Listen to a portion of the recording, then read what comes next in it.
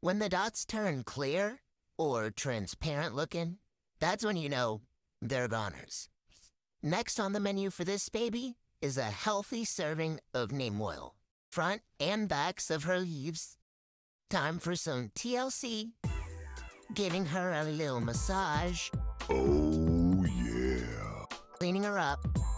Making sure to get the underside of her loins, too. Now, for her third and final treatment, I'm going to be watering her with the hydrogen peroxide solution. 1 part peroxide, 2 parts water. Not that water, for whatever reason. Moving on.